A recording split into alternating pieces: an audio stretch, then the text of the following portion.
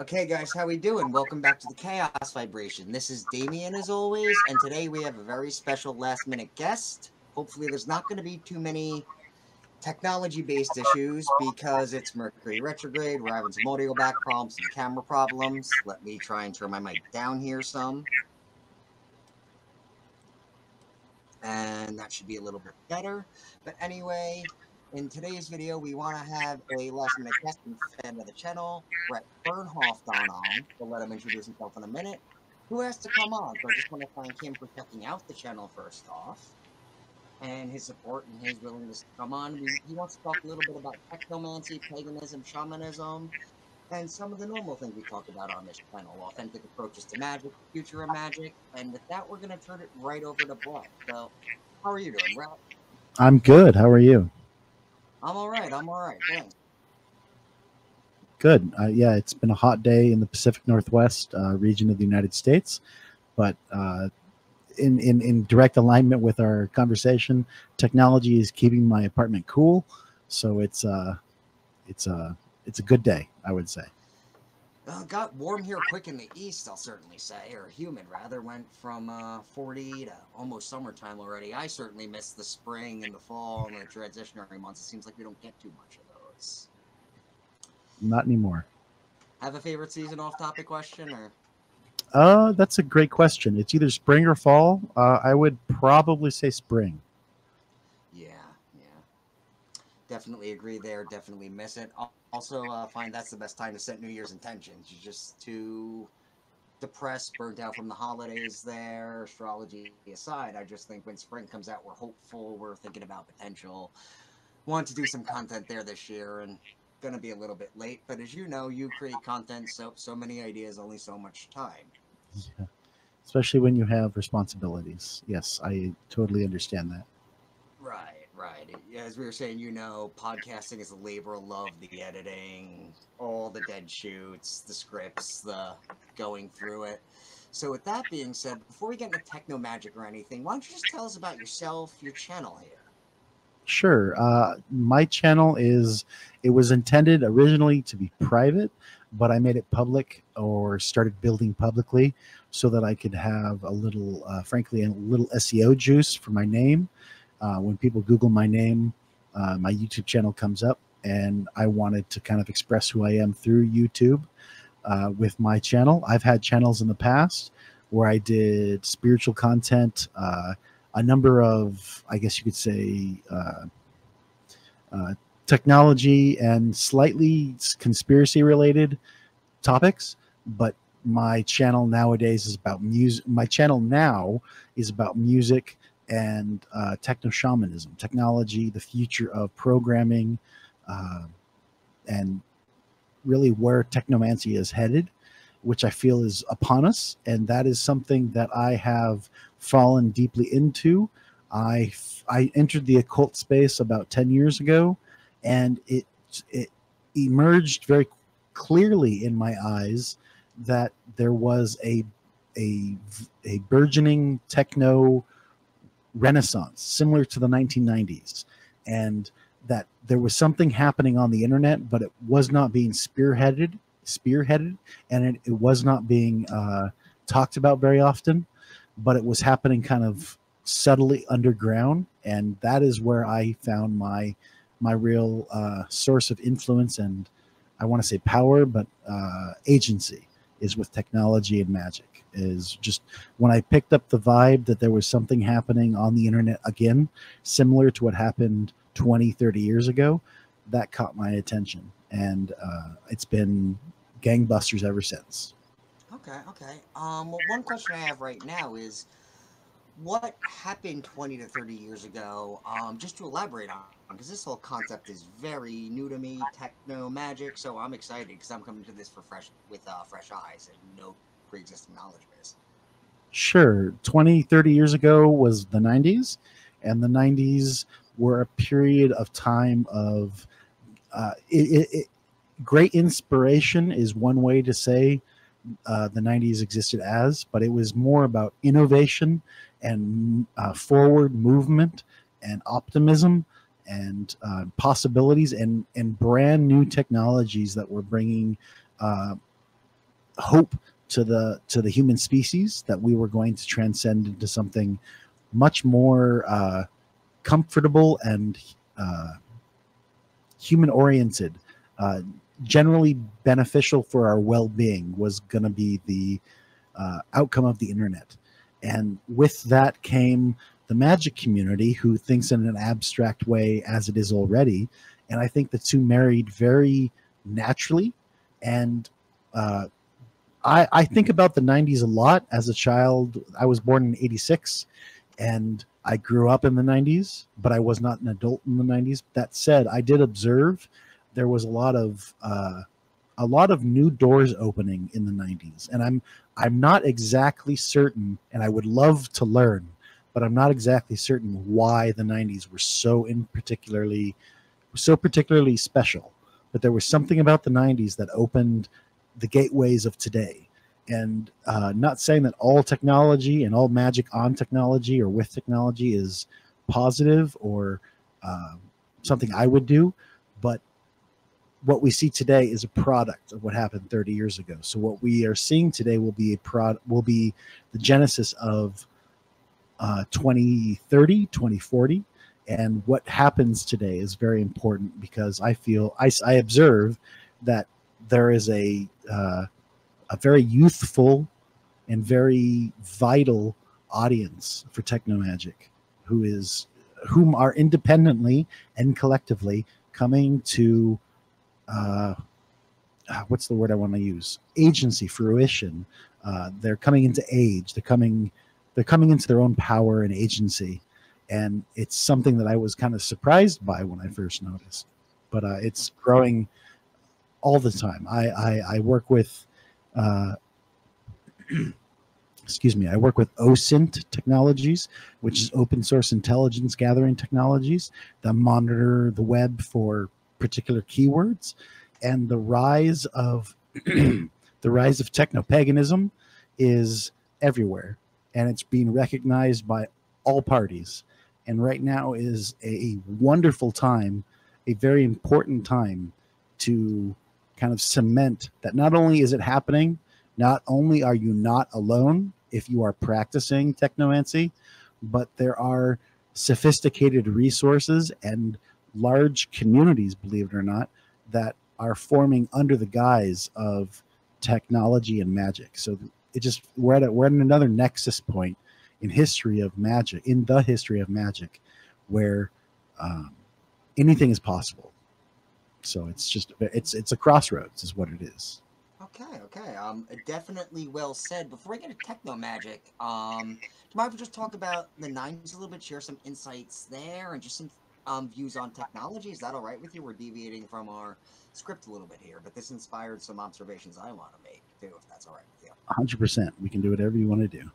Well, first off, I was a little surprised, not in a bad way, because I was born 87, so I don't really consider myself a 90s child for that same reason. Because we were kind of kids growing up through the 90s, but I guess, like, you obviously mentioned the internet, things like that. I can see where you're going with that now. Obviously, even we overlook things like 3D graphics, Super Nintendo, or N64, all that, but we were definitely in that genesis.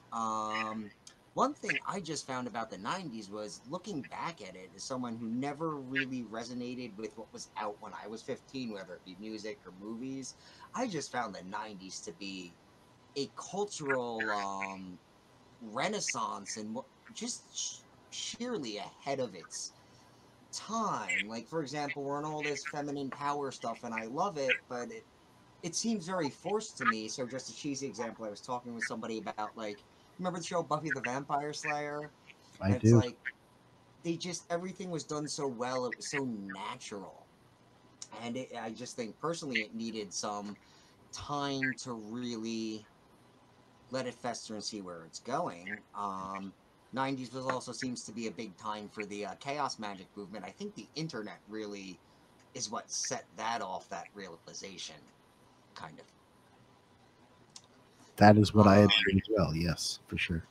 Now, do you feel we're headed into what I would call a technology-based Wild West, where we're Uh, not really sure where we're headed with crypto, Bitcoin, different jobs? We're in this real transition transition state. That is 100% what I would agree with. We are in a transitional state. That is something that is recognized across the so-called board or spectrum of human opinions. We are in a moment of time when the seeds that were laid and the seeds that are being laid or planted are of the utmost importance to be the right ones, to be healthy seeds, if you will, because what is done today is going to shape another 2,000 years of human history. And that is my opinion. But I think that right now we are in extraordinary times. We are very fortunate to be alive and well and active in today's world, in my opinion. Okay, Sure. okay. It's definitely a scary time. There's a lot going on. No matter what, it'll be a very unique time in history. Do you have any opinions on AI or anything you want to inform the audience on there? Because I know that's a thing that's getting a lot of mixed reviews. I don't have any knowledge on this, so. Sure, I use AI every day. I use AI for work and personal objectives, both Chat GPT and text to image creation. I use Chat GPT for creating image prompts that create the images that I want specifically, or more elaborate images that I want for graphic design experimentation and web development experimentation, and just really for seeing something on my computer screen that I can't see anywhere else. So in terms of AI, it's already reached a certain level of maturity that is profound, and whether or not it goes forward into future generations of sophistication and power and ability depends on, frankly, the courts, because there's a lot of lawsuits that are coming down the pike on in terms of the implications of AI. There are some people who want AI to continue full force, and there are other people who want AI to stop, and there's everything in between. So we're in like you said, we're in a very, very dynamic time, and AI is, in my opinion, the quintessential technology of our time, because it removes so much of the burden from the human species to do basic work, but at the same time it takes that basic work from the human species and gives it to a computer. So even the work that I do, which is computer programming, there is a direct threat to my employment through AI, but I still use AI every day because it's like a mentor that I don't have to pay very much for. And mentors can be very expensive, if you will. So Yeah. You brought up so many great points. And just one meta thing I would like to tackle here before we even get into the magic is, I know, at least by me, the spiritual community is so polarized on technology is amazing, or it's, not spiritual. And I find this to be nonsense. I'm not going to say computers are magic, but there is something magical about them. It's a great metaphor, and it makes space for things like this, like these conversations, these abilities to connect people, to share their ideas. One thing I love about YouTube is I've been able to give myself an education on YouTube too, which is most people look at cats and dumb things, but there's also, I want to remind people, there's, beyond me or anyone, there are MIT professors that upload their lectures on YouTube. So I I, I think it's really beautiful, and what you make of it. I don't understand the dichotomy at all. But are there any specific skills, with that being said, you think people would be wise to familiarize themselves with, regardless of any achievement or results? Because I got started late with the computers myself. My family was on food stamps at that age, so I was always catching up with that and kind of missed that. But anything cutting edge or ahead of the curve you would advise people start familiarizing themselves with? sure. Yes, I would say if someone wants to truly understand technology and have command over a general purpose computing device, it is to learn the basics of programming, which, believe me or not, is possible by anyone, because I taught myself how to program computers. I started when I was 30 years old. I'm 36 today. almost 37, so it's almost been 7 years since I started programming. But it's accessible with the advances in technology and the costs of high performance technology being relatively affordable. Uh, it doesn't have to be a new generation processor to be fast and advanced. I don't have a new processor, but my point is that programming, if you learn even the basics of programming, you will have a better intuitive understanding of technology, and that will bond you to the technium, as Kevin Kelly calls it, the body of technology that that is emerging and what it wants. As the book that I'm referring to is Kevin Kelly's book called What Technology Wants, and the answer to that question is manifestation. It wants to manifest in physical presence, and if you agree with that, if you're sympathetic to that, programming is just even reading a blog article on HTML, CSS, and JavaScript, or Python, which are languages for programming for the internet. You can get a sense of what is involved. Just seeing the code itself opens the mind a little to what computers are, and how what is happening today is not the technology taking charge, but the humans using the technology to take charge. The humans are not losing control. It's a change in power dynamics. That's one way of putting it. Well, you brought up the word manifest. I think anyone that's watching this channel, despite its various meanings and interpretations, I think that's something we're all seeking to do, right? So there's no surprise there. And without making this a pop magic shoot, I just find that interesting, because I know when I work with those spirits, they're kind of saying something very similar. Look, we want to play here too. There's the technology. And for the people that hate on it, I'm not looking for justification. I just find this interesting, because I always say, do we not understand the information model of magic? Like Superman, whatever, you throw them on Netflix, the computer, they're an information byte floating around in dead space. I know some magicians argue the internet is a portal to the astral. I don't have an exact opinion, but what I want to bring up here is I'd imagine that knowledge of programming would cross-train and make you a better magician, and vice versa. An example I'm going to give is I've been starting to look into Kabbalah, was doing a shoot on that with the law of attraction today. Yes, that sounds crazy, but I was like, instead of the ancient claptrap, I was like, oh, it's basically a schematic, like an electrical plan or a blueprint. So are there any parallels there that you came into that you'd like to share with the audience? Or Sure. If in terms of programming and Kabbalah, I would say that if you want to look at paradigms and schematics for building logic that results in outcomes, they're almost identical. You're dealing, obviously there are differences. There are differences between a 2,000, 3,000 year old tradition that has been well weathered and well tested versus new technology that's less than 60 or 70 years old or 80 years old altogether.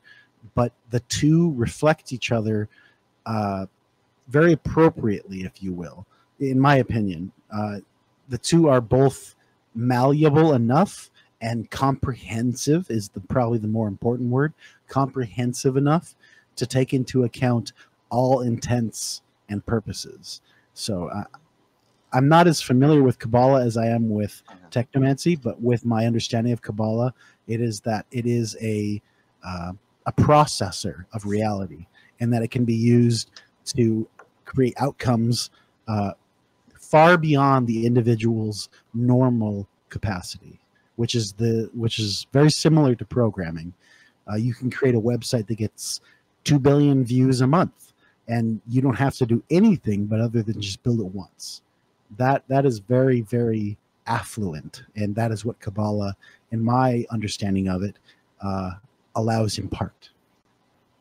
Side note, audience, we're actually relaxing, having a couple drinks. We've been working at it, so forgive me if I worded that poorly. It doesn't have to be Kabbalah, just any interesting analogies or realizations you came to about how one speaks to the other. Another example, if it helps, is I was putzing with Replica when it came out, just to better understand how to work servitors. And while the Replica failed, I came away with a much deeper understanding of how to work with servitors.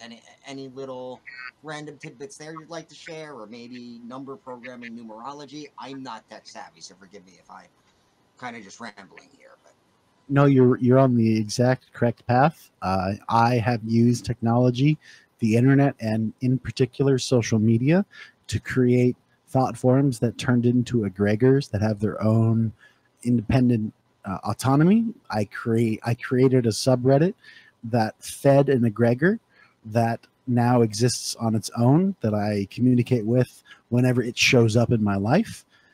There is very few differences.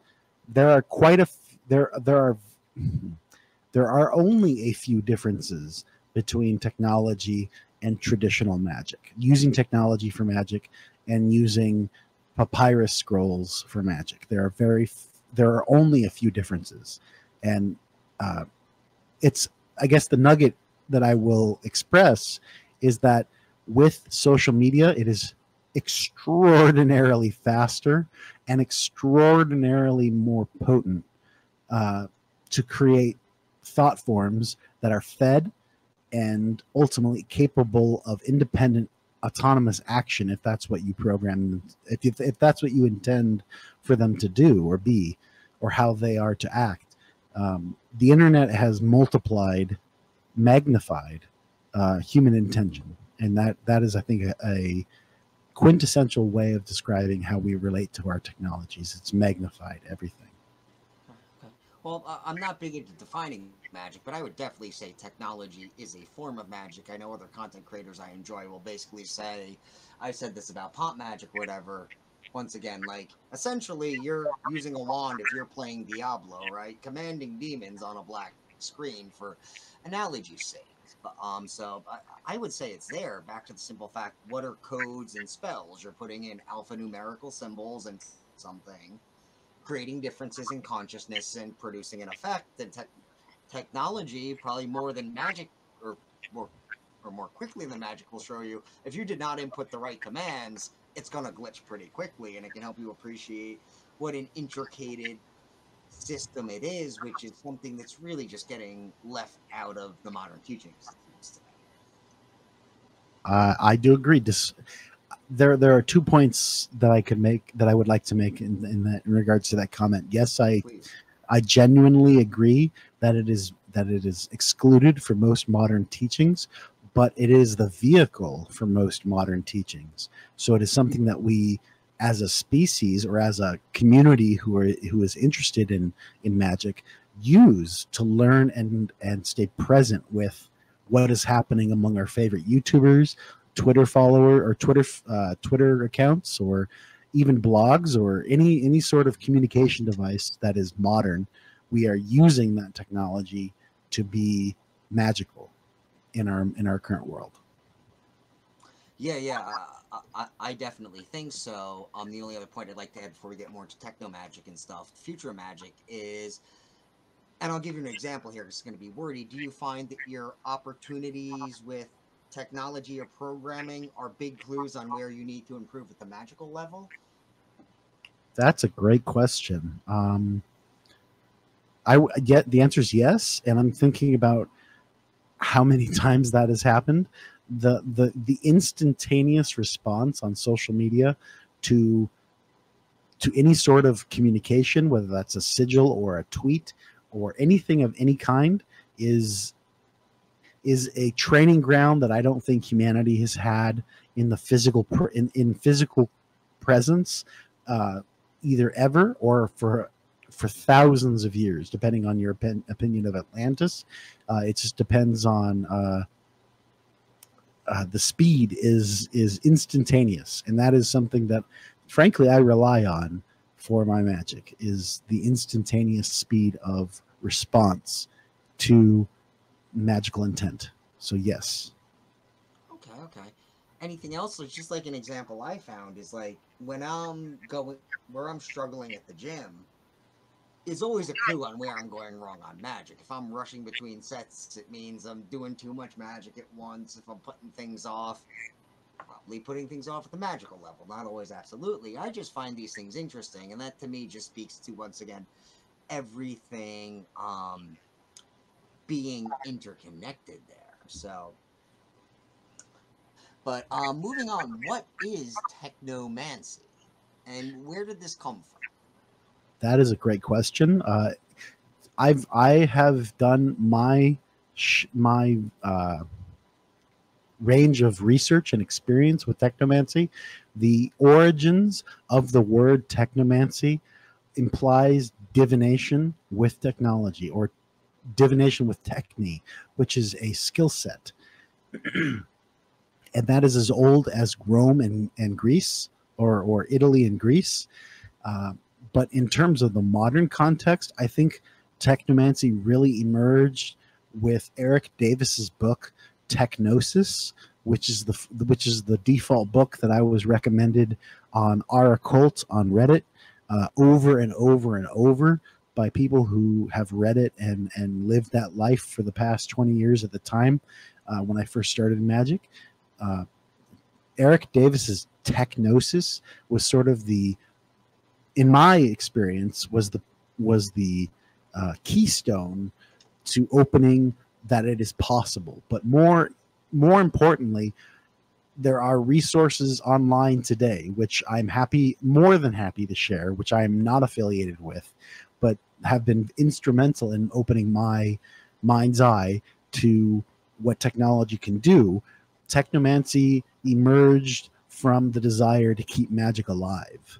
It was a desire to take what is quintessential, take what is essential to the spiritual and power of the power of spirituality, and keeping it in the modern world. And that was what happened during the 90s when people saw opportunities, and those opportunities are arising again today.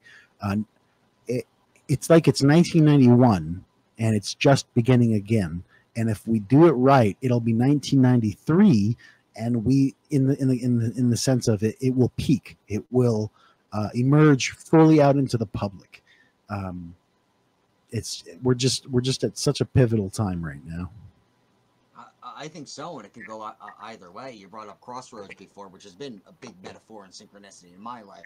I don't want to go into crossroad spirits here and get off topics, but I think so. Now, one thing that this isn't quite technomancy, one observation I'd like to add is that a lot of people use the tarot and all this ancient stuff to divine, and I think that's well and great, but for me, low magic isn't just getting results, it's using everyday things to make very powerful conclusions about the direction of humanity. We're talking about the 90s, and I'm not disagreeing. I think in a lot of ways, humanity is also in some ways in the 80s, and one of the big clues for me in that is the music industry. Like, I'm a little bit biased. I don't want to go on a prep rally here, but I'm waiting for the next big punk rock boom the way the world's going, you know?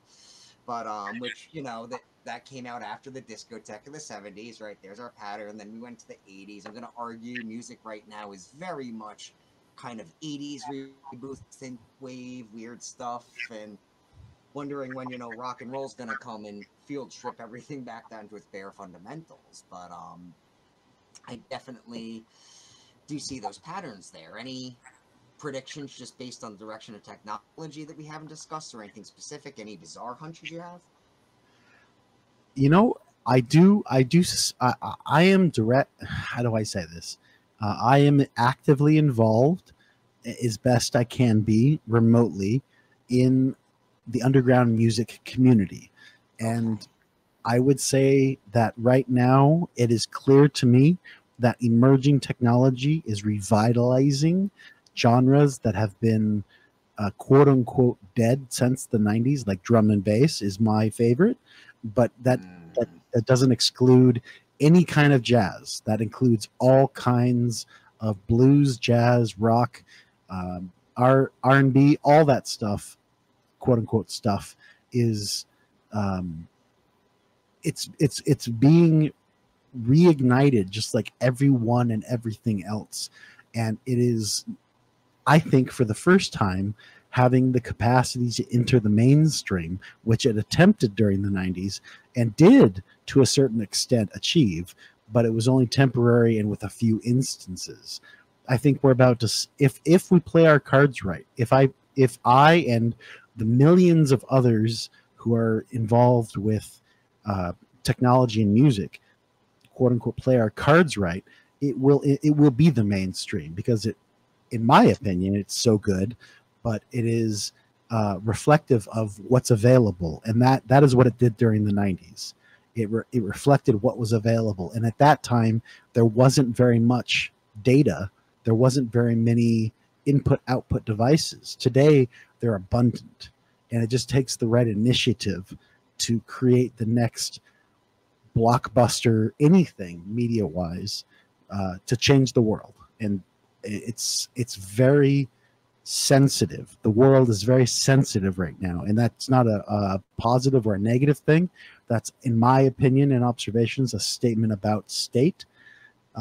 We are open to new opportunities, and if musicians, artists, listeners, producers, and distributors, anyone involved in music, was to make the right moves, we would have a new generation of culture.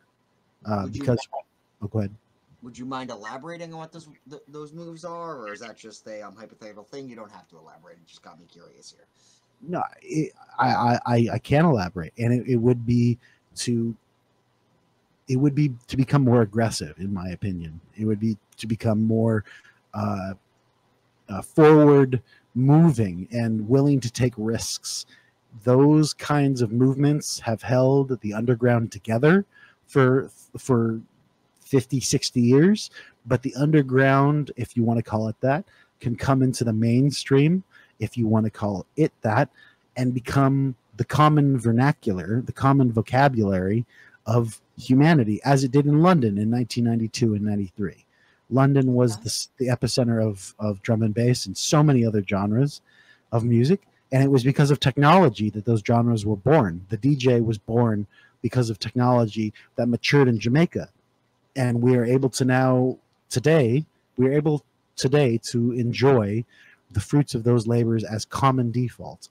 If we, as in the magically, technically, musically, artistically inclined folk, are willing to make the more powerful movements, I am absolutely certain that an audience of mass would form around that. So I think the answer to your question is to be more aggressive, and it's not to be attacking, it's just to be more promoting and more confident and more willing to look to new places to distribute and more places to find inspiration from, because that is what we are doing today. Is we are looking everywhere. At least I am, and I know there are many other people that are doing the same, looking everywhere for the truth, for inspiration, clarity, opportunities to express ourselves.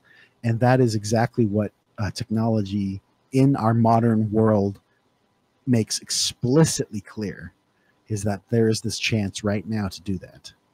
Oh yeah, I mean, maybe I'm coming to it from my own angle, but it seems like some of the greatest innovation comes from human suffering, or even a desire to start a podcast or go on a spiritual journey, right? Like, let's be honest, people don't switch up their spiritual or life purpose when everything's working for them, usually. Just a different one is, the chaos magician always spoke about, or let me back up, I don't want to go pure George Lucas here, but I think, the early works of Peter J. Carroll, he was getting to a time where technology couldn't really harness what, and while I don't identify, the spirit of, let's just say, chaos was getting at, that impulsive, unbridled, or as I like to say, not aggressive, unapologetic creativity. They speak about, oh, ancient shaman used to drum around in a circle, and I think that's cool, but I have visions. The day will come where there will be people doing like EDM raves on Molly to evoke this or that spirit, or things along those lines, or like the raves, Kiss Me, whatever. I don't know the artist, but I definitely went to some drum and bass raves. You know the scene. Like, That is a trance state. You could easily post a sigil on your head, get a million kisses, activate it that way. And I say, let's not promote drugs or stupid decision making, but I say, why the hell not? And that's what people need. And that's what magic needs to do, is evolve, because it's gone the longest time without evolving. The closest thing we came to was chaos magic in the new age. And I don't think these things have really found their purpose yet. They're still growing too. And I think technology is helping that along. The ideas with this. Is there anything you want to add there? Or you want to move on? uh, when you comment on uh, the the trance state of rave, if it basically, or of groups coming together to celebrate music, from my experiences and observations, that is exactly what is happening. Thought forms are being created at events, quote unquote psychedelic events, or just ecstatic events where bass heavy music is played. Those kinds of events and those kinds of gatherings are creating thought forms anyways. If magic was intentionally done, which is being done and has been done, but if it was done on a larger scale, outside of, for say, Burning Man or any similar gathering, we would have cultural, personal, and societal, planetary transformation within 10 years. Oh, I think so, and we are at the mass of it. One beauty about technology I've realized is there's always a place to go now for somebody. Sure, it has its deficits, but there always is. You may not be the biggest podcaster ever, but that's really not what it's about. As you know, you've been in that game. When you let go of that, it generally gets easier. But moving on, if you don't mind, Not at all. um, we spoke a little bit about books exploring techno-magic. We covered that it involves internet and social media. Are there any techniques or ways or traditional magic techniques you do to bridge or connect to technology? Anything Yes, practical there? Okay. absolutely.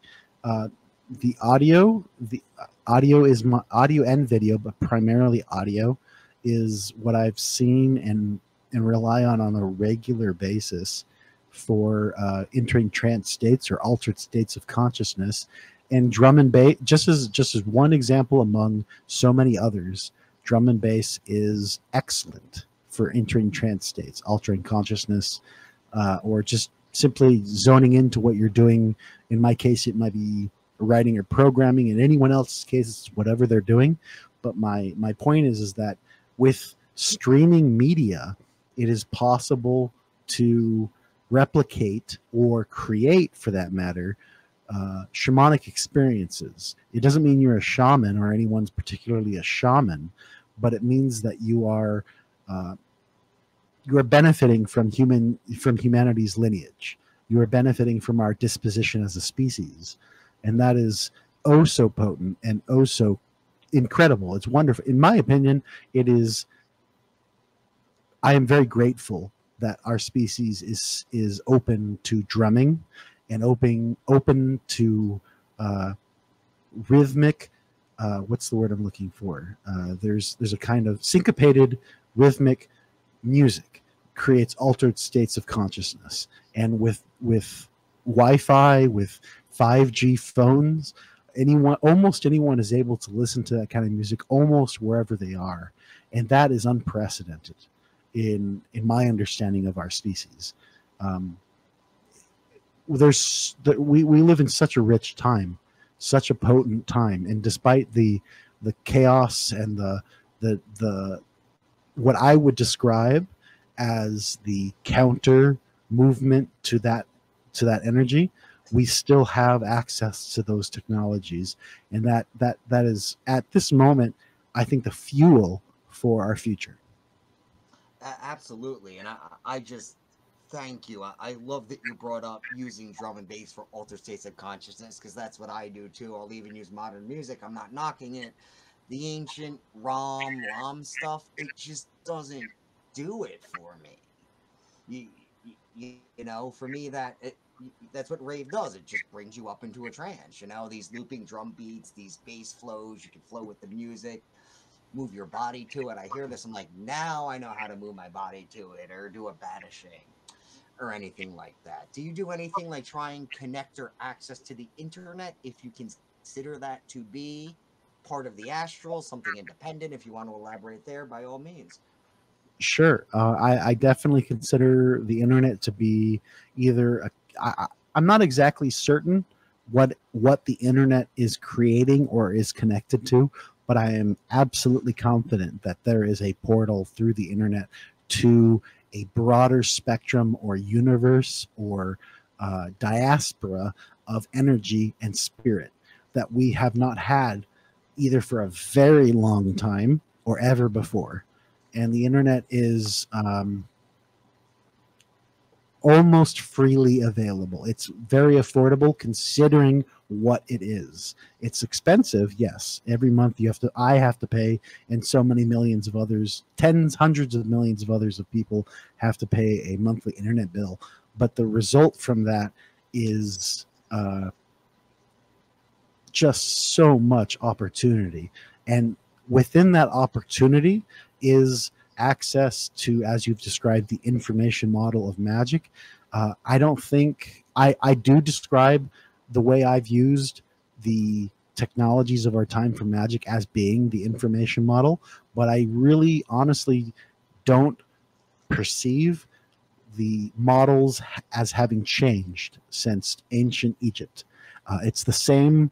It's the same dialogue. It's just different manifestations of the exact same human energy and potential. And I think that we as humans are lightning rods for what is taking place. Our emotions, our thinking, our physical gestures, our wellness are all conditions of our connection to something substantially greater than us. And I'm happy to elaborate on any of that, but that is what I think is happening right now. I mean, if you're enjoying yourself, I'm gonna have to rewatch this and do the edits myself. I'm probably gonna want to have you on for a few more shoots because there's a million wormholes we can go down. We've almost been going for a little bit about an hour. If we're okay, we're probably gonna go about an hour and a half, depending on how the conversation goes. But before anything else, I'll give you a choice. You want to talk a little bit, elaborate on shamanism, or do you want to talk a little bit about Bitcoin, NFTs, stuff like that? Let's do shamanism first, and then let's come Sounds back good. to Bitcoin. Okay. They're both very, in my opinion, connected to each other. I think so. I think there's a lot, as I said, between if you are into chaos magic theory, let's just say, between Bitcoin and chaos magic. But what is shamanism to you? Because at least in my experience, and I'm not putting anyone down, I've become very jaded with that term because it just seems like, another empty-headed label. Like in the 2000s now when people say I'm a punk rocker or whatever, it's like, oh, it's just another label. What is shamanism to you? That's a great question. Shamanism to me is the human condition. Shamanism is the root of all religion and spirituality. Shamanism is native to every human population. It's not explicitly a I forget the name of the original tribe where the word shaman comes from, but shamanism is not exclusive to any one particular population of human. It is what we do as humans, and anything beyond that is elaboration. So to me, shamanism is what we are. It's who we are. It's what we do. It's how we communicate with the future and the past in the present. There are a lot of ways we could go down that path, but I think the best way of describing it is shamanism is humanity. Okay. I definitely like that answer. Did you find a lot of that deals with being a thought leader and dealing with the fact we just are in that expansion? Because really, for me, shamanism, I guess would say fundamentally, is just going off into the abyss or the forest and coming back and finding something of use for his people. So that could be being a philosopher, that could be being a techno geek or exploring Bitcoin or all these new things. So I do like that answer. Now, do you draw from ideas of traditional paganism, shamanism, magic, and how do you incorporate that into your practice beyond what we discussed? Sure. I am not a shaman. I Okay. don't claim to be anything in particular. What I do claim is an interest in the subject matter. I have no authority over shaman or shamanism, but from my understanding, from the encounters and the training that I've had, what we are experiencing today is a manifestation of what has happened for the last 150,000 years of humanity. It's not new. It is certainly new, but it is not novel. It is not unprecedented. The only thing that is the most important thing that is unique about today's world is the scale and the immediacy of what is happening. To be a shaman, in my understanding of what a shaman actually is, requires a lot of training, requires a disposition, requires a cataclysmic event in one's life. Being a shaman is not a simple thing. It's not casual. It's not something that a lot of people actually choose. The spirits choose the people. From my understanding of what shamanism is, so it's not to be taken lightly, and that's definitely why I claim not to be a shaman. I am interested in shamanic practices, and I am interested in what shamans have to say.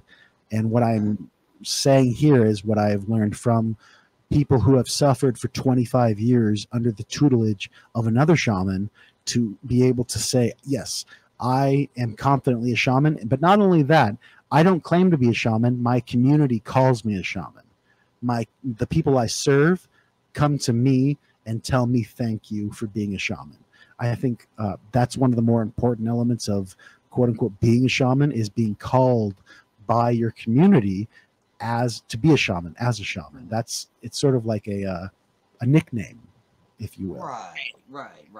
I mean, don't let me label you. I'd say in a way what you're doing is my definition of that, or my current understanding, while I don't like the labels myself, because it's, as the other speakers, on this channel have pointed out, it's become another empty-headed fashion statement.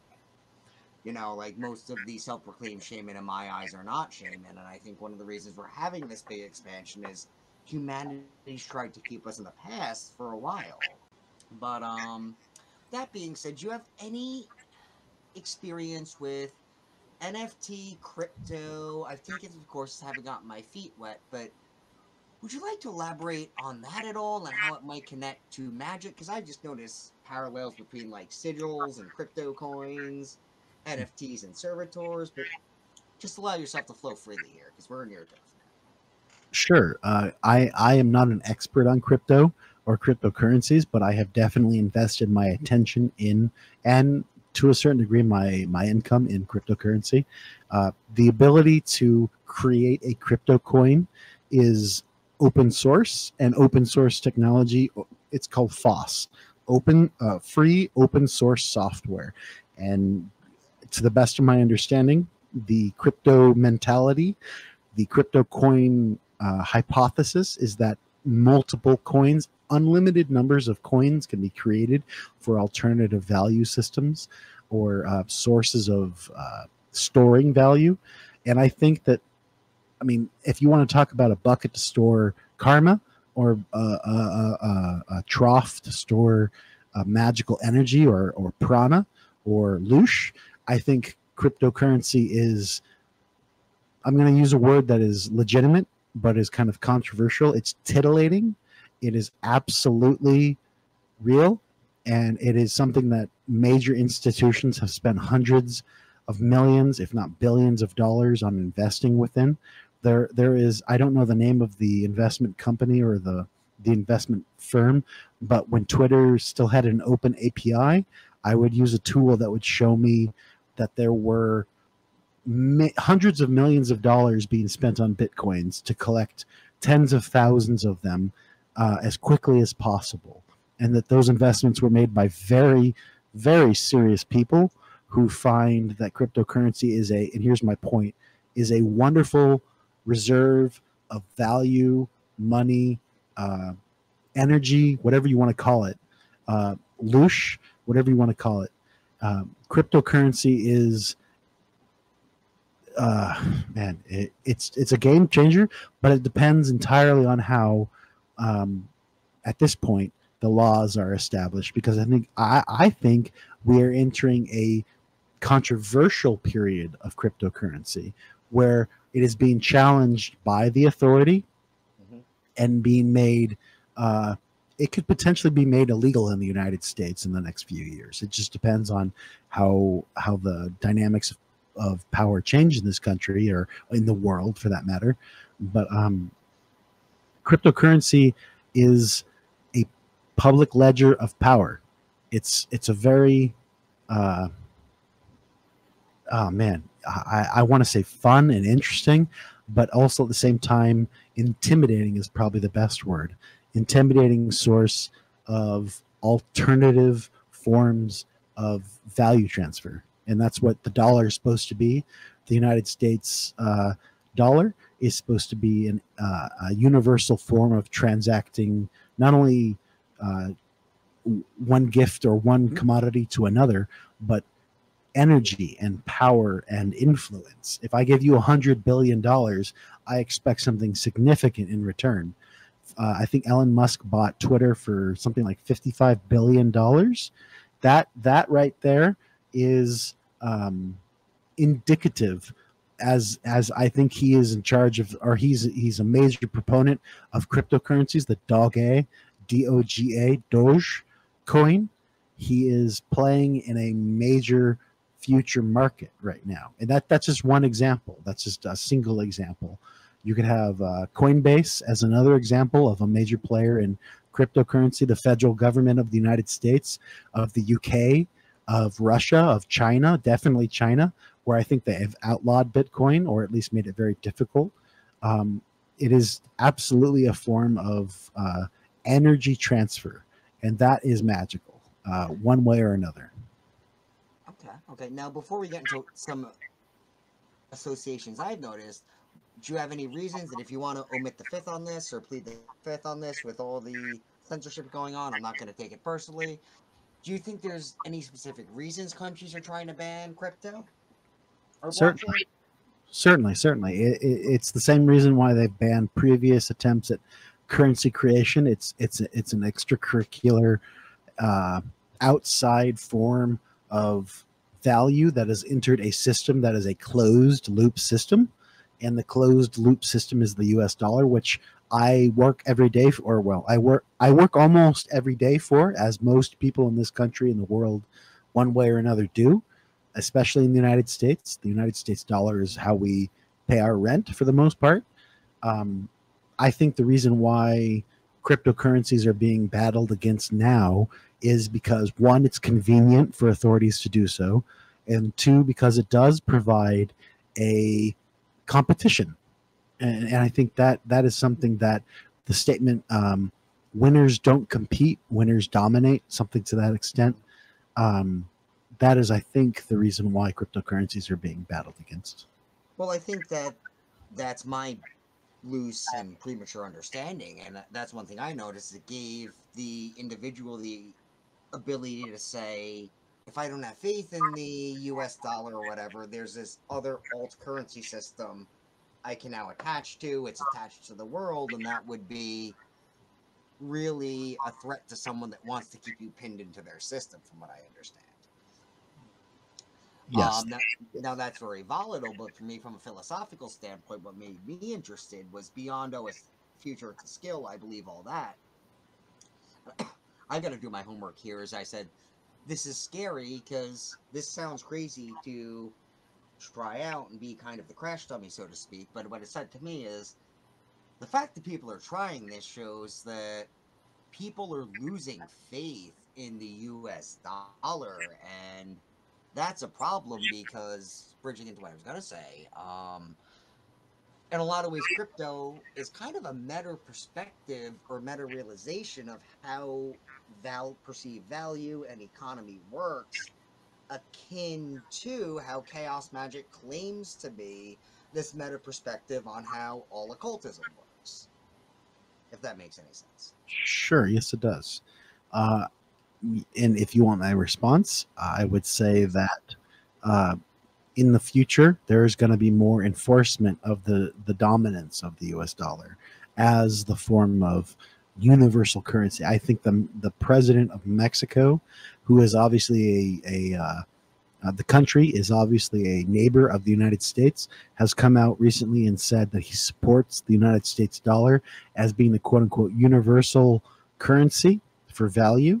And I think that has been driven, that kind of opinion is what power struggles are waged over. But that's not, I'm not knocking the US dollar. I'm an American citizen.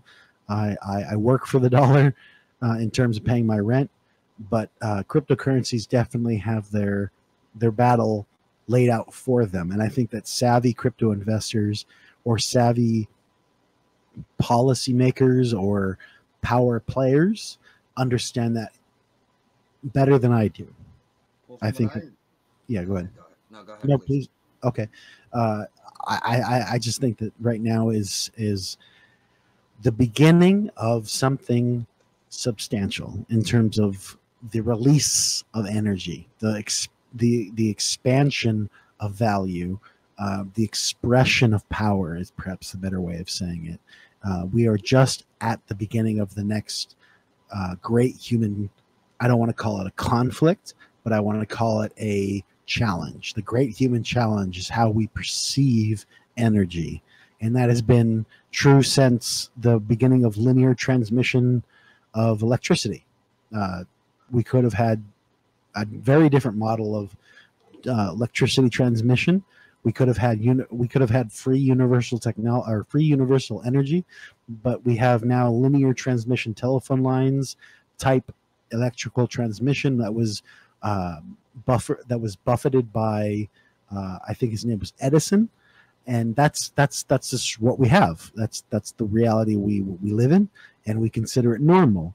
But we have another opportunity today, maybe decentralized is the word I want to use, but we have a very real chance to create a holistically different future for our species, because today is so potent. The days we live in are unlike anything I am aware of since the collapse of the Roman Empire, as best I'm aware. Maybe there's something like the French Revolution that is just as important, but we live in very, very valuable times.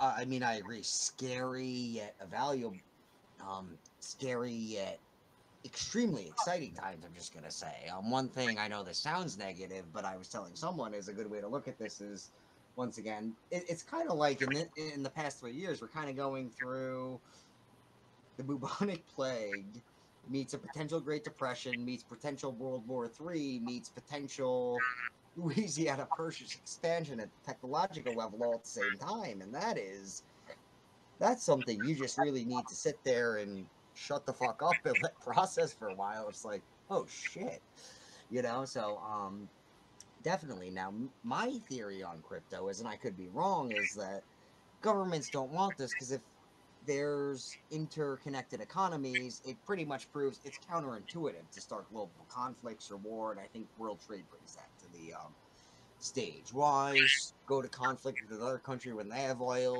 You have this resource over here.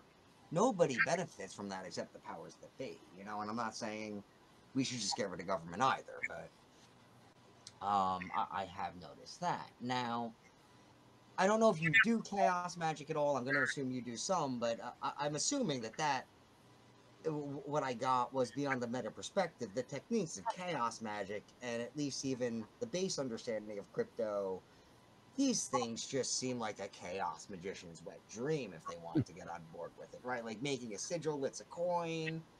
From what I understand, correct me if I'm wrong, a coin is you make a symbol, you're filling it with dead space and energy, you're sending it out, right? And trying to harness the value. There's your nothing is true, everything is permitted. NFTs, to me, I'm very confused on what those are. You can fill me in, but those seem like almost servitors, where you can make one, and then there's several little bits you can give to different people. Did you notice any of that or see any potential? Or in terms of the relationship between crypto, NFTs, and chaos magic, yeah, I would say your observation about NFTs being servitors, that's very astute in my opinion. They're supposed to be one of a kind. They're supposed to be transferable, but permanently so that the ownership, I think it's all about ownership over the NFT, so that the instance that is created is owned solely by one person, and in the digital world, that is uncommon, perhaps you could say, where a file is downloaded 100 million times or whatever number of times, and it's the same file or a replicate of the same file. With NFTs, that's not supposed to be possible. With cryptocurrency and chaos magic, I have seen a number of coins recently come into existence that express a desire in reinvesting the quote unquote profits or value of that coin in technology. Like I think it's called the transhuman coin, THC, transhuman coin.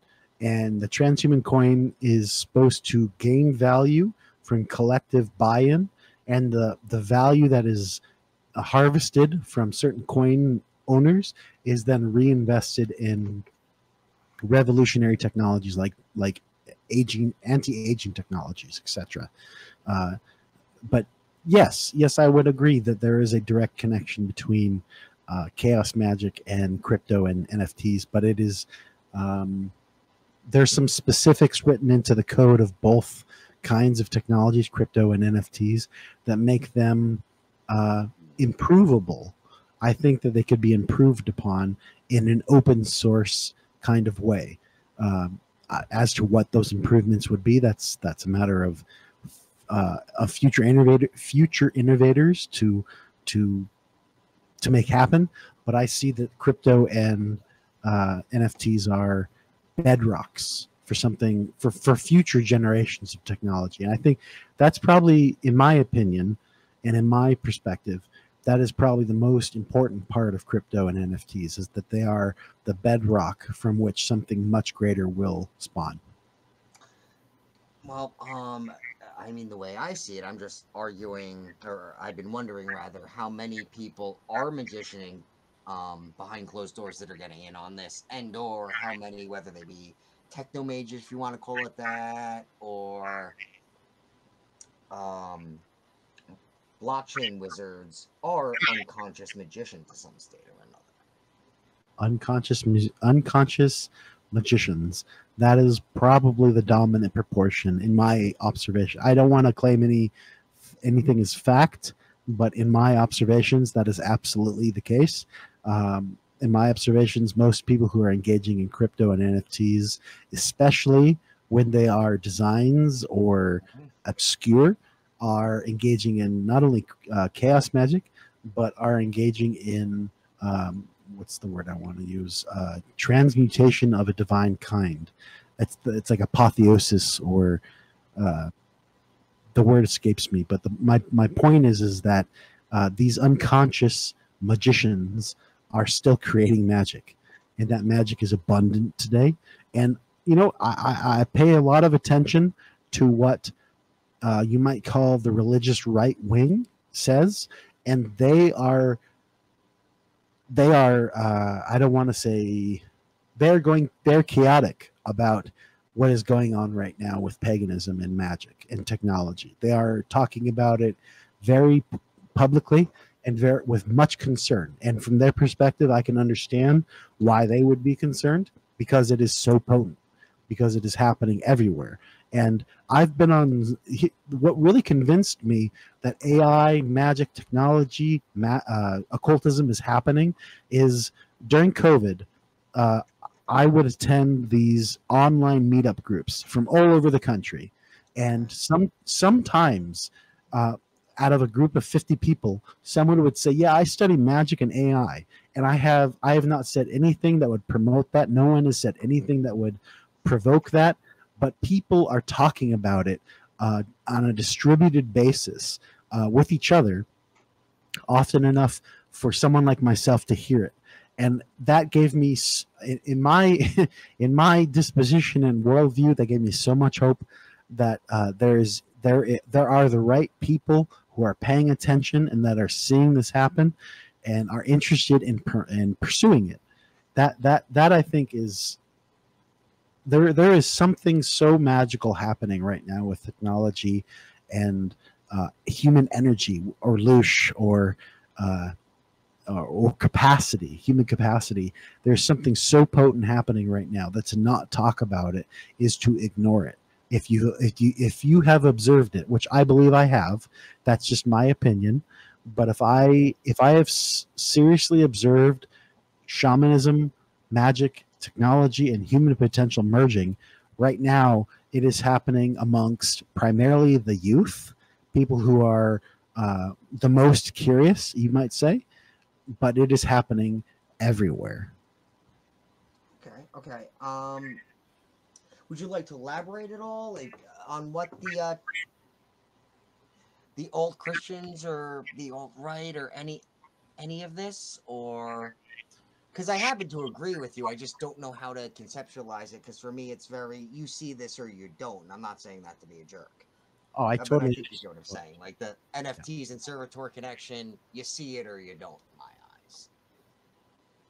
totally. I can appreciate that, and to be I'm a gentleman. I like to be polite, especially in public, and I would say that the best way to describe the way the quote unquote right hand path or the right is experiencing the rise of techno paganism is with panic.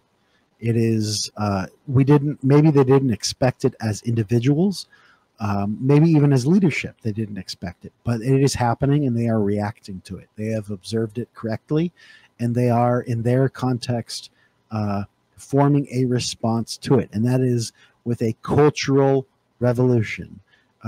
That is with a dampening effect. That is with a That is with gatekeeping, as I've seen posted in article headlines. We need to gatekeep American culture to prevent technology from expanding into paganism. That's essentially the modality that I've seen the quote unquote religious right um, working with to respond to what we're talking about.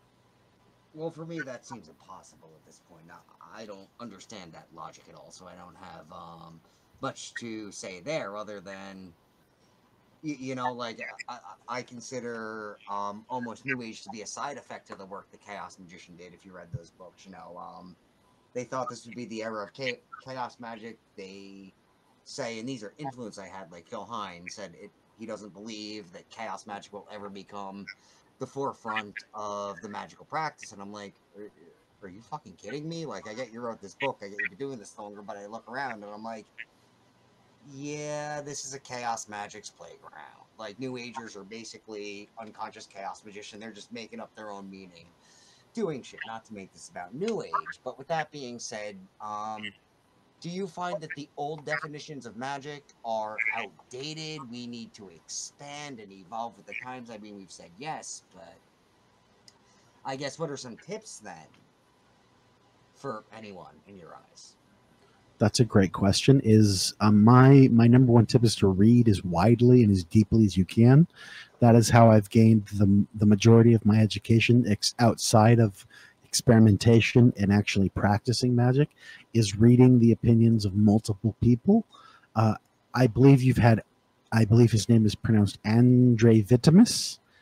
You've had him on your channel, and that was one of the interviews that drew me to your channel, was pop magic and the creation of superhero gods.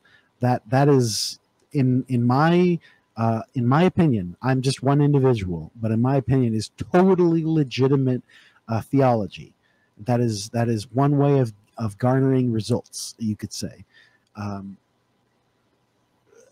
we do live in a chaos magic magician's playground, and to deny that or to disagree with that is totally legitimate, but it is, in my opinion, incorrect.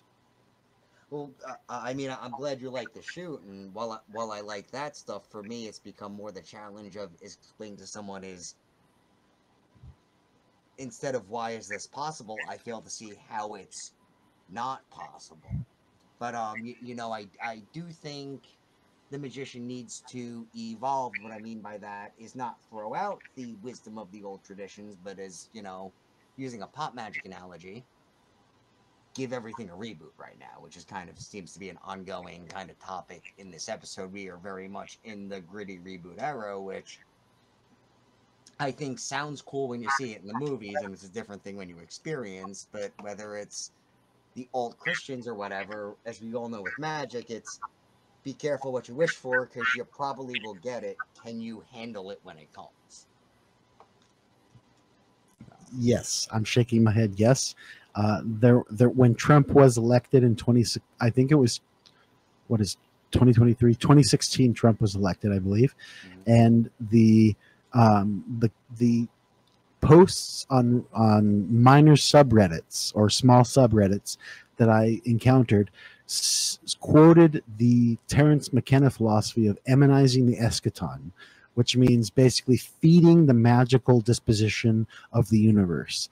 And the problem that these posters had was that someone knew that that was going on and took fundamental advantage over that. With it's not to say that it's right or wrong. That's not what my statement is about. But the demigod Keck, the Trump presidency, the absolute what's the word I'm looking for? Fervor of support for those individuals, if you want to consider a meme a being, came from this desire to expand, came from this promotion and desire to expand the magical energy that is available for tapping into. And I firmly believe that the magical energy, which I think can be paralleled with Lush, which is prana, which is just basically the off-put energy of humankind, has been tapped into by, you could probably say countless, but many major powers know what's going on.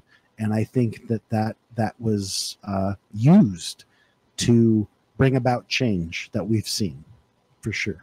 Right.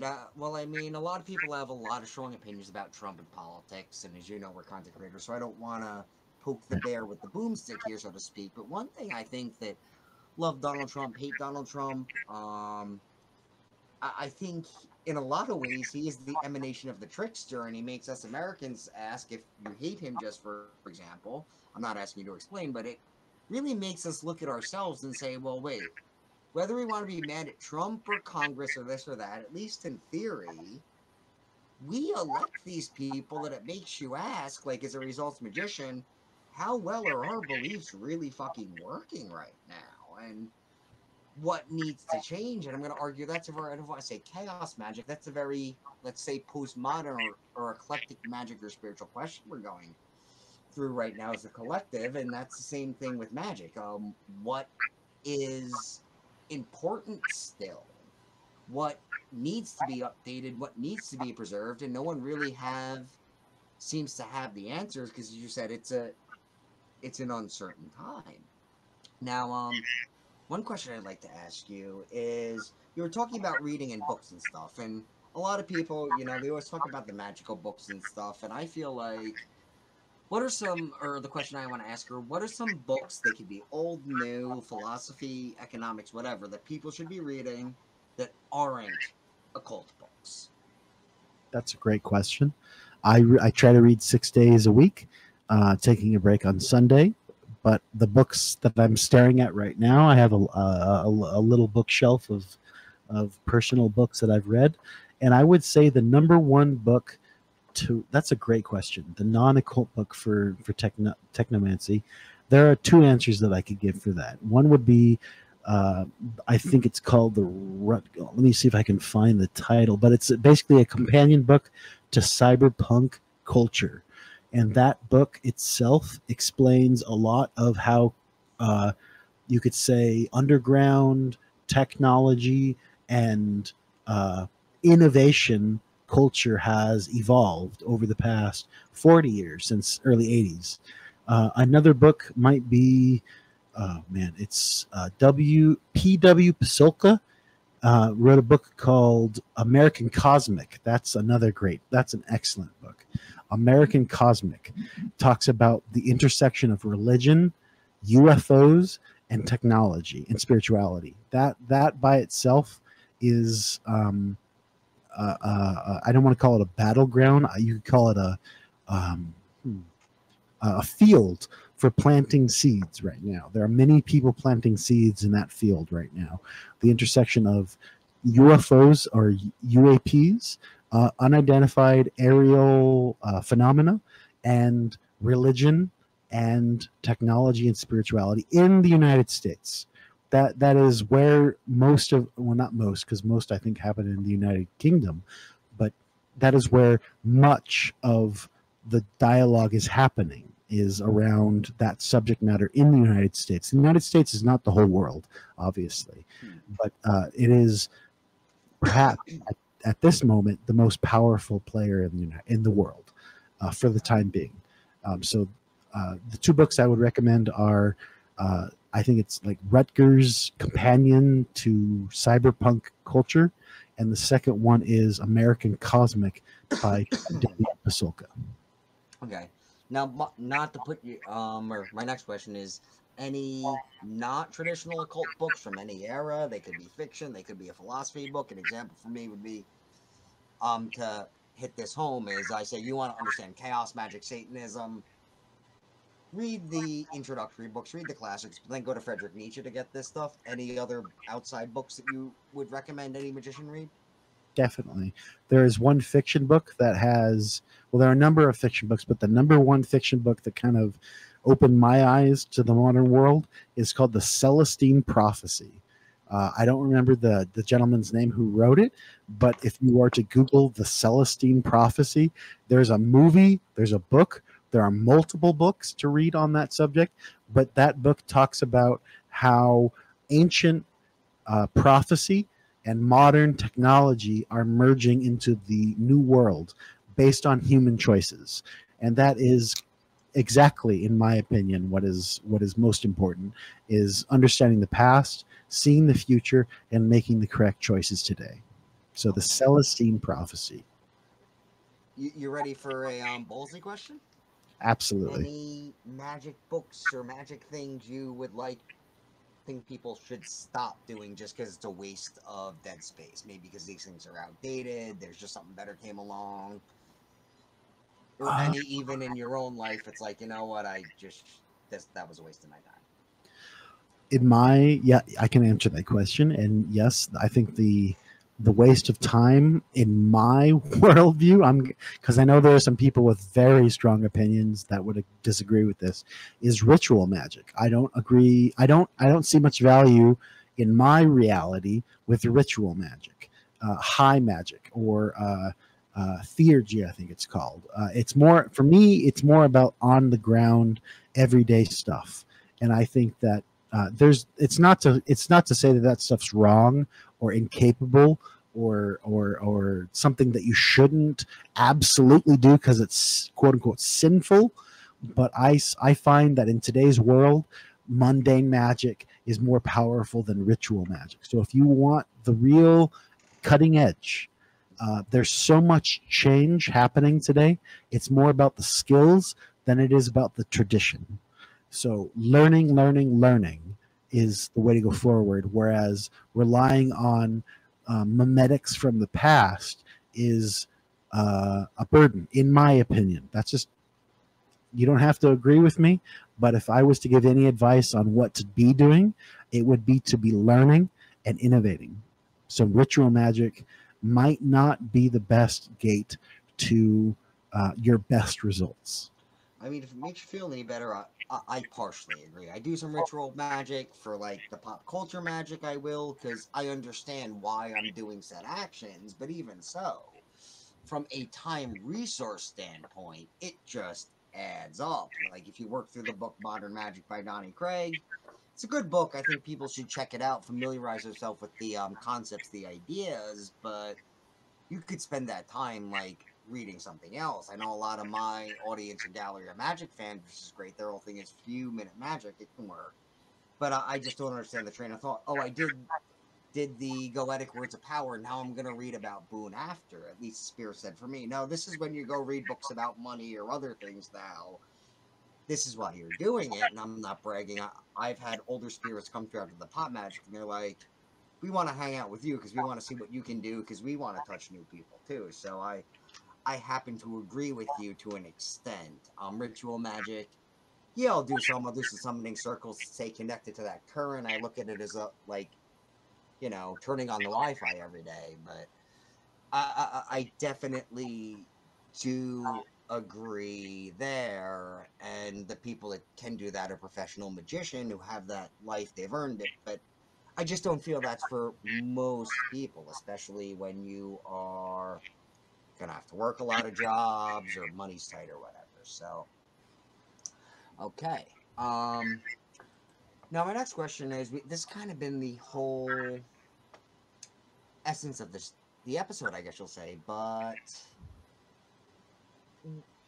what are some changes you would like to see in the modern occult or spiritual communities here? Or let's just say metaphysical communities. That's a great question. Um, I've engaged with the modern occult community for probably 8 years on the internet, and much of the response has been in terms of my questioning about technology, my introducing technology. Our occult on Reddit is the most fascinating and diverse community of occultists I've ever come across. And what I would recommend to those people who are listening from said community or in others like it is to really be curious. That's really what it is. And it's when you get down to your traditions, you might block yourself out from future innovations that allow you not only to stay current, but allow you to stay most effective. That I could be wrong about that. And there are probably people who hear my voice right now saying he's a fool, and that's fine. I have nothing against tradition. But if you want to be as effective as possible, or as powerful as possible, or as transmutational as possible, I think staying on the cutting edge of magic is the way to be. And we've talked about this throughout the entire interview or conversation. It's what's happening right now. Is all you have to do is type in the word technomancy. Technomancy.com. Let me confirm that for you real quick, because this is the resource that convinced me to technomancy101.com. If you go to that website, I am not affiliated with that website in any way, but if you go to technomancy101.com, you will find that someone has put together a very beautiful resource on technology and magic. So it's happening. And that's what convinced me to start a particular subreddit that ended up with almost 6,000 members. Our Cyberdelonaut. I am no longer the moderator of that subreddit, but it still exists, and it's the intersection of psychedelics, technology, and magic. And this resource, if it does nothing else for anyone, but for you as the individual listening to this, it should show you that there is something happening with this stuff, and that you can either be in despair, which might be the case, or you could be in encouraged, which I was. And it convinced me that, okay, fine, I can finally take this seriously as a magical quote unquote profession, because someone else has paved the ground before me, or laid the groundwork before me. So it's, to answer your original question of what I would recommend, it's be curious, because the leading edge of magic is not woo-woo, it's not foo-foo, and it's not garbage. It is taking form very quickly, and it embraces the past. It does not discard the past. It embraces the past and requires a little bit of new learning. You could say the new learning is plugging in a USB cord to a USB slot and having a peripheral PC device to control magic intent. It could be that simple, or it could be as complex as learning C++, which I do not know. C++ is a very powerful programming language, which I believe most or a lot of very powerful software programs are based on. My point is just to be curious and open to change. Otherwise, it becomes a religion and a dogma, as we've discussed at the very beginning of this program, which is not necessarily ideal. It can be ideal, but it's not necessarily ideal. Well, I mean, in a certain sense, you're preaching to the choir. I obviously love magic, but I think the real gifts are creative problem solving, thinking outside the box. You know, people like the tarot, that's great. I like the tarot, but after a while, you're just able to read people's situations, pattern analysis, and those are the real gifts of this and the more important skills, just the meditation, the ability to control your state and, you know, call in spirits or things like that. But, you know, even how to work with the elements to break down a goal, deconstruction, these are all things coming from me. I've had spirits say, I want you to write a resume, or so you know how to do that for your life, or even, you know, being a YouTuber, that helps with confidence, that helps with communication, connecting to different people. These are all skills that people need, and I think in a lot of times, I'm not going to say it's better or worse, but that is what gets left out, as you said, in exchange for the fights about the angels versus the demons and all this or that. Maybe I'm doing it wrong. I don't have those problems. If anything, my response on magic has been spirits are showing up for me because it's like, hey, I want to fucking evolve here too. I've been the same way for 2,000 years. Batman got 3 reboots in the last decade. What the fuck, man? Can you help me reboot? You know? So Yeah. I do think that is a beautiful observation. Thank you. Now, just some final questions here. What would you say the 3 most important technological skills, magic or not, are that any viewer here should start exploring or learning for the sake of even their survival? Fuck magic, fuck fascination. Or fuck magic, fuck fascination, just for the sake of their survival, being able to keep up with the times. That's a great question. I would say number one, if I was to be ideal, I would say number one is programming, just so that you can create your own simple software programs or understand what other programs are doing. So spending a little time studying the philosophy of computer programming, even that gives you a gateway into the world of technology. Number two would probably be encryption. That's security is very important. Privacy is very important. I use encryption every day for my passwords, for my internet connection.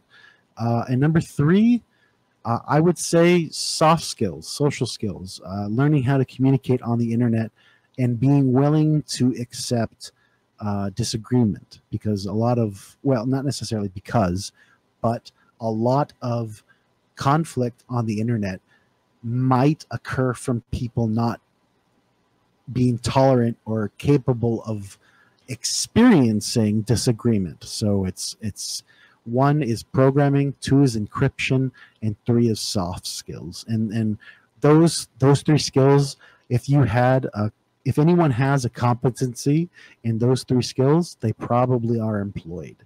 So it works outside of magic. It works outside of just private internet use. A VPN, a virtual private network. I use Air VPN on my connection, and I'm not affiliated in any way. There's no reseller. There's no benefit to me except for to promote the tools that I use. I use open source tools for encryption. I use open source tools for social media, and I use open source tools for information gathering. And maybe a 4th tool would be OSINT, open source intelligence gathering. And that is just simply meaning putting patterns together from publicly available information on the internet. With those 4 skills, OSINT, you could say OPSEC, which is operational security, which would be encryption, soft skills, and programming, you have become a leading citizen in today's modern world. And a lot of people who disagree with the power of technology already have these skills because they realize how important they are. So it's across the board. And I can give you a dozen tools if you want, like for your personal PC. I'm assuming that your listeners live on Linux or Windows. The one tool for remaining especially clean is Bleach Bit on PC and Linux. I use that on a regular basis, and it basically deletes all the files. It permanently cleans your hard drive of unnecessary files and data. It's that kind of stuff. It's just the ability to understand. Really, it's about understanding what your computer's doing. But if you need to be skill specific, it's OSINT, programming, encryption, and soft skills. I think that would answer your question. Well, I mean, these are beautiful answers, and we'll just have a couple more, then we'll wrap this up if that's okay. But what I liked about just what you're saying, and I apologize, I wish I had more knowledge in this stuff so I could elaborate here, but these sound like skills that, once again, going back to cross-training, coming full circle, whether or not you are tech-savvy, these are skills you should be able to incorporate in your magic. You said encrypting, secret alphabets, being able to keep your shit secret. I know a big one for me right now is that if the skill is not useful in both magic and mundane life, it's probably not worth my fucking time right now. Because our time is fucking valuable. Now, my second to last question is, if people are looking to start a podcast here or anything, or paint their own, do you think they should? And what are some things you'd like them to know to get started? Can you repeat that question one more time? If people were looking to start a podcast or some kind of platform, any pixels of wisdom you wish you could tell your former self so they can avoid certain headaches we may have ran into? Sure. There are, in terms of, this is, again, just my experience and opinion, but if you want to start an explicitly audio podcast, the best hosting company, the most effective, simple, not bare bones, but robust hosting platform is libsyn.com. Liberated Syndication, so LIBSINSYN.com. They will do the absolute heavy lifting for you. All you have to do is create the content, upload it, and create the metadata, and you will have a wide broadcast. If I had figured that out when I first started, I would have had a much greater effect. I went into silence because I felt that that's what Spirit was telling me to do. I stopped my podcasting and YouTube video creation because I needed to calm down, as it was. I had gotten too far into the conspiracy world and too far into the political opinions. But if I had figured that out, I would probably still have, if I had figured that out earlier, I probably would still have my podcasts and have 1,000 episodes on each of them. Because it was 10 years ago that I quit making audio programs. But libsyn.com, very affordable and super effective. And then, of course, there's YouTube. YouTube is, in my opinion, by default, the second place you should post all of your audio content, or video content for that matter. Okay. Any tips on just starting getting over those hang-ups? Or? Yeah, I was recommended by a professor when I was in college to attend Toastmasters. And if you're not familiar with Toastmasters, it's basically an it sounds crazy, but it's an international community of people who come together to encourage and promote, nurture is the right word, nurture the development of public speaking skills in individuals who participate. Toastmasters. And you're almost certainly likely to find an online Toastmasters group near you, or anywhere for that matter. Because without mentioning the name of the thing that happened recently, because of that, we've had many people, many organizations, many clubs is the right word, to go online, and you can access them from anywhere. And that's my main point. If you want to get better at public speaking and confidence and feeling like you're present when you're in front of a group of people, Toastmasters changed my life, and I would expect, given their longevity and popularity, they'll change your life too. Okay, thank you. And now my final question is one based on your experiences right now, because you're very much a future-thinking magician. I thank you for coming on. This was a real treat, by the way. It didn't go the way I anticipated, but I think that we got some important knowledge nonetheless. What would be, I guess, your core philosophy or your insight you would like to leave behind for the future, whether it be about magic or technology or the merging of the two? Just as, you know, Friedrich Nietzsche left behind the philosophy of going beyond good and evil. That's what's on my mind. You know, all these quote unquote gurus, well, I don't like that word, like to leave something behind for their people. What would your message be? Fight for open access. Fight for, not fight like physically, but make your contributions to information that is publicly available, because that's how the world changes, is when something is disseminated quickly. The printing press changed the world, the internet changed the world. The next evolution of all of that kind of expression will further change the world. I would say that if you want to really, if you were to live in the future that I and many others see, it's to fight for open access. And if there's a second philosophy, it's cognitive liberty. That's when I learned what cognitive liberty means, which basically states the freedom to change state at will as you see fit, as long as it's not impacting or hurting other people, is a fundamental human right. So open access and cognitive liberty. And I'd even go further and say there's a third, and that's morphological freedom.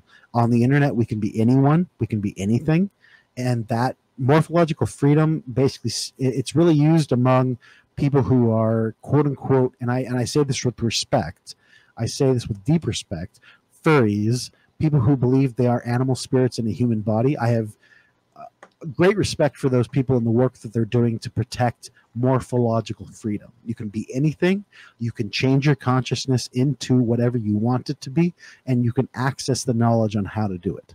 With those three criteria, I think we have a, not a utopia, but we have a more ideal situation than if we didn't have those. And that's for so many fundamental reasons in my consciousness. Those are critical. Okay, okay. Well, I like those answers. I don't have an opinion on furries. And some people may not agree with those means, audience, but all I want to say in closing is what he said is that if you can't grasp the meta points of what he's saying, to bring this full circle, you don't understand what this channel's about, and you don't understand what chaos magic philosophy is, because I'd say those are morphology, the ability to change at will.